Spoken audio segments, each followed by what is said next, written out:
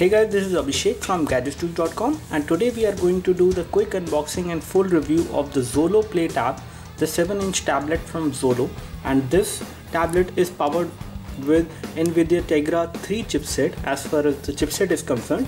And this is how the box looks like. At the back side of the box we have some specifications of the device mentioned.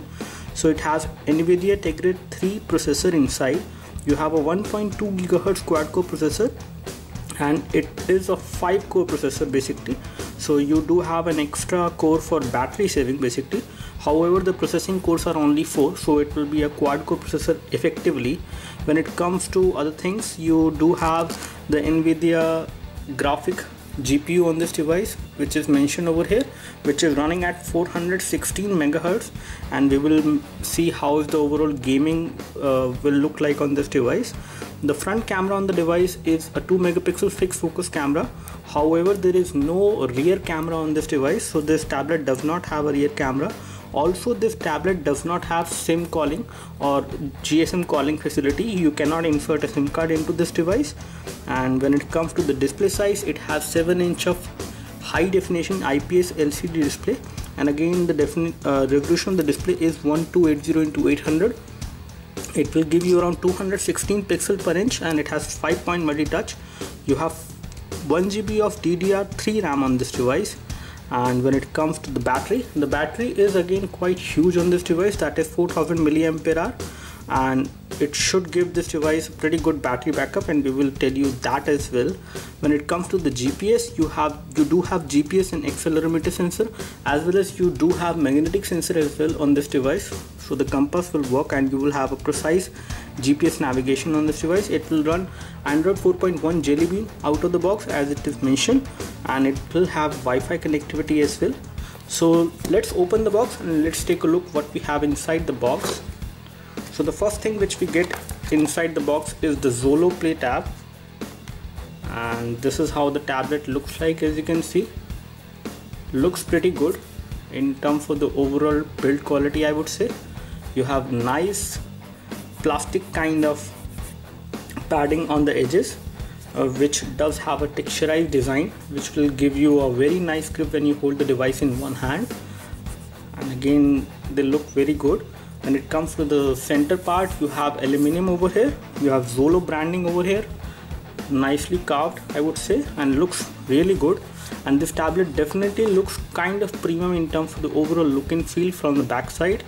Again, the front is no way different from any other tablet out there, and here we have the 2 megapixel front camera.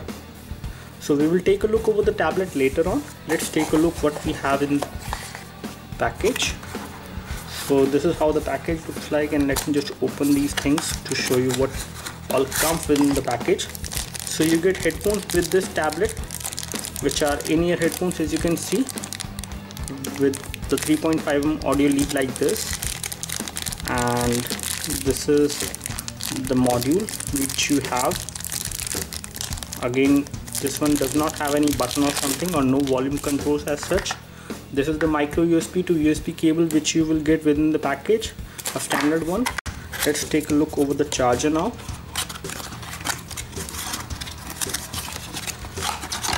So here we have the standard charger which comes within the package. Looks good. The output current from this charger is going to be 2 ampere, as you can see. So apart from these things, you do have a quick start guide from Xolo about this tablet. Again, very basic, not very useful, and you have a warranty certificate which comes within the package. So these are all the things which come within the package. So let's take a look over the device now. So here we have the Xolo Play Tab 7-inch model, and this is how the device looks like. As we already showed you, you have the loudspeaker vent which is actually at the back side on the curved side of it, and they look good. You have metallic mesh for the loudspeakers, and then you have NVIDIA branding over here, the Xolo branding over here. On the top you have the 3.5mm audio jack. Here you have the micro USB port for data syncing and charging, and you have a micro SD card slot on this device as well to expand the storage of the tablet. The inbuilt storage of the tablet is 8 GB, and again we will just show you how much of that is actually available. Over here we see the plastic buttons. One is the volume rocker and the other one is the power and sleep key, and you do have a secondary mic as well on this device, basically for video chatting. Okay, so this is going to be the primary mic, not the secondary mic, and this is going to be for video chatting. This device does not support GSM calling. So as we already told you, there is a screen guard which comes pre-installed on the device. However, you do not get an extra screen guard within the package of this tablet, and again it has got a lot of scratches and fingerprints, so I will just remove the screen guard to show you the actual screen. So this is how the actual screen will look like, and it looks pretty good. The touchscreen response on the screen is really good, and as far as the overall viewing angles are concerned, we will just show you the viewing angles as well. So here we have the display on, and this is how the viewing angles are going to look like on this tablet. Again, this device does an IPS LCD display, but the viewing angles are not that good. You can also increase the brightness to view the screen from extreme view angles. For a better viewing angle, basically you can increase the brightness of this device. And one thing I would like to point here is that this device does not have an ambient light sensor, so it will not adjust the brightness automatically. You will have to adjust it manually, and once we increase the brightness, you can actually see that you can see the screen from extreme viewing angles. Again, at very extreme viewing angles, either from the sideways or from the vertical, you won't be able to see the screen. Now talking about this tablet in terms of the overall build quality, this is good. In terms of the overall form factor, this tablet is pretty good, I would say. The weight of the tablet is around 338 gram, and you can easily hold the tablet with one of your hand because of these edges, which does give you a very nice grip when you hold the device in one hand. When it comes to the thickness of the tablet, it is around 10.6 millimeter, which is again fairly okay for a 7-inch tablet. It is not that thick, I would say, and again pretty okay. You do have curved edges at the back side, which will give you a nice grip, and you won't feel the thickness of the tablet because of these curved edges. And the display is quite clear as well. You won't feel any pixelation on this 7-inch display. Again, the pixel density is not too high, but even if you take a closer look, you won't feel the pixelation which is there in the text or something like that. Viewing pictures or videos on this device is a good experience, so again because of the good resolution. Now taking a look over the system configuration of this tablet has an ARM V7 processor inside, clocked at 1.2 GHz. It is a quad-core processor, as you can see, and this is the model number of the chipset. And if we take a look over the effective resolution, is 800 into 1216 because of these touch capacitive buttons which are there within the display, not on the body of the tablet. And when it comes to the sensors, you have accelerometer sensor, 3-axis accelerometer sensor, magnetic field sensor, and orientation sensor as well, and magnetic field and orientation sensor as well on this device. And this is how the interface looks like, and again the tablet is pretty responsive as far as the touchscreen is concerned. All the sensors are concerned, they are working well on this device. There is no problem. The display is quite clear. There is no problem as far as the display is concerned. When it comes to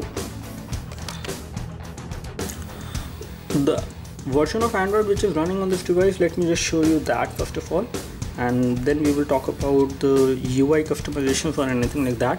So it is running 4.1.1 out of the box, and if we take a look over the storage scenario as of now, so again the inbuilt storage on this device is 8 GB, out of which around 5.68 GB is available to the user. You do have an SD card slot which we just showed you on the top side. Basically you can insert a micro SD memory card. When it comes to the brightness, you do not have support for automatic brightness on this device because of the missing sensor. When it comes to wallpapers, it will support live wallpapers and static wallpapers. Video wallpapers by default are not supported. When it comes to the keyboard input as well, continuous input is not supported on this device. As you can easily see that this device does not support continuous input as well, or swipe to type basically. When it comes to other things like the tethering and portable hotspot, so you do have the option of creating a portable Wi-Fi hotspot as well on this device. However, you do not have a slot for the micro SIM on this device. Basically you cannot insert a SIM card into this tablet. And when it comes to GPS navigation, you can use GPS navigation as well on this device, because this device does have support for that as well, although you will be able to use it with the help of internet connectivity only. And as far as RAM is concerned, you have 1 GB of RAM on this device, and as of now we can show you the current scenario that right now out of 1 GB of RAM, around 629 MB of RAM is being used, whereas 342 MB of RAM is free on this device, which is again not too high, but again you can install more applications and games as well, although installing more heavy games on this device will make this tablet a little bit slow in the UI transitions. The UI is again stock Android on this device. You have like 5 home screens which you cannot increase or decrease. Again, you can make more home screens on this device in case you want to install a custom launcher from marketplace, but apart from that you cannot do it with the stock Android interface which is running on this device. And this is how the view will look like from the front camera. Again, the front camera is capable of doing video calls through Skype and other third-party applications as well, and this is how the video feed will look like. As you can see, it is a 2 megapixel camera, so don't expect much. It does not have tap to focus or autofocus. In that case, you will need to hold the device quite stable in case you are doing a video call or taking self shots. Now, one thing which I really like about this tablet is the great display. This display is pretty good in terms of the overall color reproduction, I would say, when it comes to taking photos either from the front camera as well, or rendering any high definition photo on this device. As you can see the photo quite clear on this display. The overall display quality in terms of the color reproduction and the rendering of colors is really good. That is something which I really like about this tablet, which you can easily notice. The browser which we get on this tablet is again the stock Android browser which you might have seen on any other Android 7-inch tablet basically, and it is not much in terms of functionality, I would say, but the browsing on this device is kind of okay. There is no problem. As far as rendering of the text is concerned, the text is rendered quite precisely, crisp and clear on this display. When you are using the default browser, you can again install the Google Chrome browser as well in case you need third-party browser. The default browser is pretty good, I would say. In terms of page to zoom, it is quite fluid. You do have double tap to zoom as well, which works, and you can also do panning in case you need to, and kinetic scrolling is kind of smooth. There is no issue. This browser can also play YouTube videos within the web page, so you will not have to open the YouTube application in case you see an embedded video within a web page. Now, when it comes to the pre-installed application which you will get on this device preloaded, there are not much pre-installed application, I would say, which come preloaded on this device. There are no games, no additional application, although you will get Xolo Care application with which you can actually contact the Xolo Care in case you need to, and you do have Xolo power saving application which will again give you the functionality of saving battery power on this device. This device has a 4000 mAh battery which is going to give you around 8 to 9 hours of overall backup when you use it for gaming, for multimedia purpose, for watching videos and all those things. But when it comes to moderate usage or low usage, it will give you around 1 day of battery backup as well at time, because this device does not have GSM functionality, so it won't consume a lot of battery when it is idle. So as far as the benchmark scores are concerned, we have got a score of 13916 for this device on AnTuTu benchmark utility, and this is where the device ranks when it comes to comparing it with all other devices. As you can see, when we take a look over the detail score, this is how the detail score look like for this UX, CPU, RAM and GPU. As you can see, on Quadrant we have got a score of 4249, as you can see, and this is how the device ranks when it comes to comparing it with other devices. And we have the detail score as well on the Quadrant for the CPU, memory, input, output, 2D and 3D. You can take a look. And one thing, as we expected, this device is really good on the gaming front. We have played some games on this device and we are going to demonstrate those games as well on this tablet for you. This device has given a score of 55.4 FPS, and again this is a pretty good device for gaming. In case you are thinking of buying it as a gaming tablet, this is one of the best tablet which you can get at very affordable prices as of now. So the first game which we are going to play on this device is a casual game, and this one is called Temple Run OZ. When it comes to the touchscreen response, the touchscreen response on this tablet while playing this game is pretty responsive, I would say. It is almost an instant response which I am getting from the touchscreen as of now. So there is no issue with the playback or with the graphics while playing this game. The overall sound which is coming out from the loudspeaker is also pretty good, I would say. And it is not at full volume as of now. That is something which we can tell you. So this game is running pretty smoothly, and the sensors on the device are also working well. So the second game which we are going to play on this device is called Frontline Commando D-Day, as you can see. And till now the graphics are not that smooth, that is something I can notice. Although the touchscreen response is pretty good, I would say. It is not very sensitive, but again you can play this game without any issues on this device, as you can see.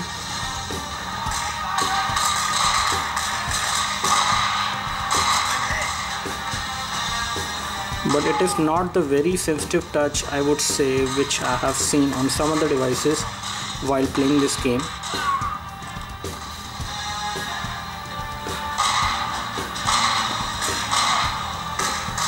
As far as the graphics are concerned, I can see a couple of frame drops on this device while playing this game. But still you can play this game on this device, that is more important, I would say.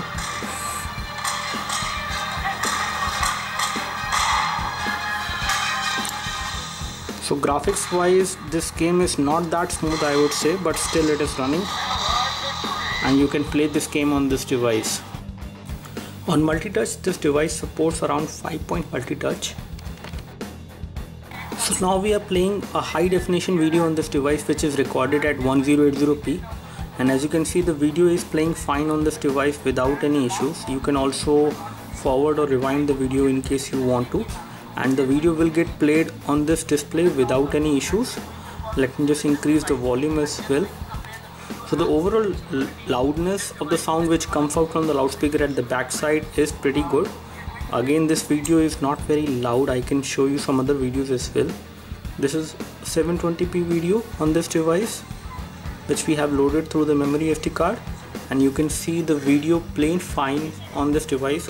Either it is a 720p video or a 1080p video without any issues on this device. So now we are playing a high definition video from our channel, and as you can see this video is getting played in high definition. The overall loudness of the sound which comes out from the loudspeaker is pretty loud on this device whenever we play a high definition video, and that is something which we have noticed. Although if you place this device like this on a table, again the sound will get muffled.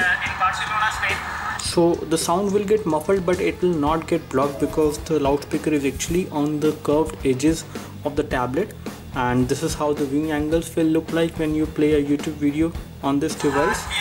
Pretty good.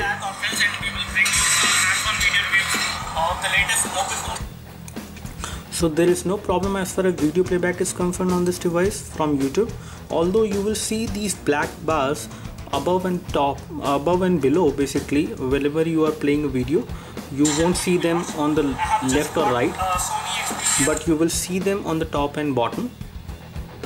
So the video won't be a full screen video which will run on this device, at least from YouTube. You will see some black bars.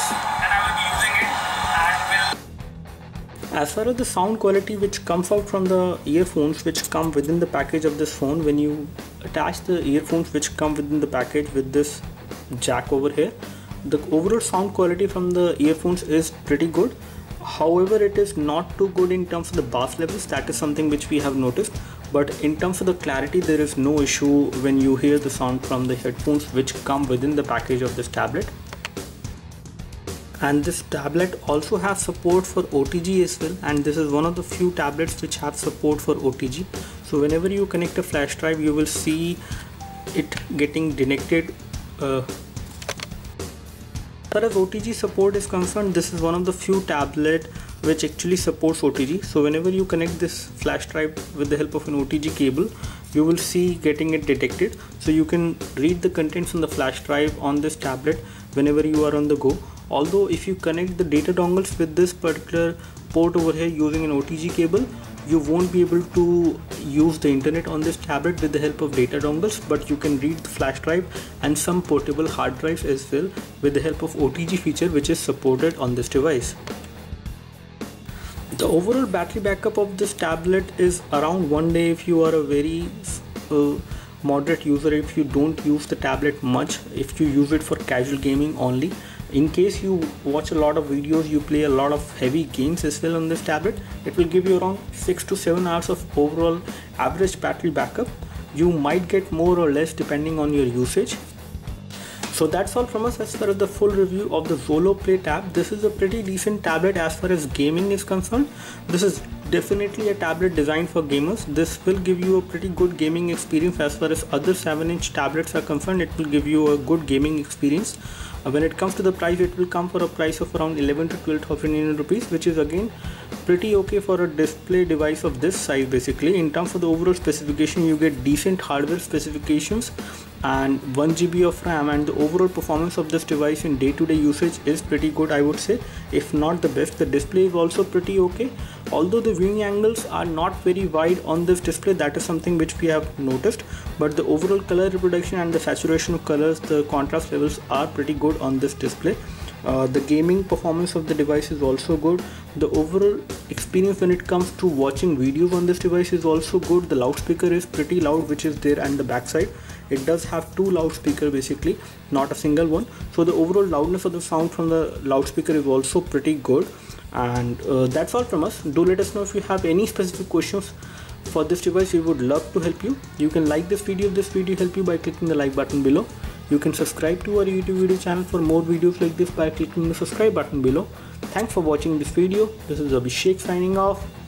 Thank you.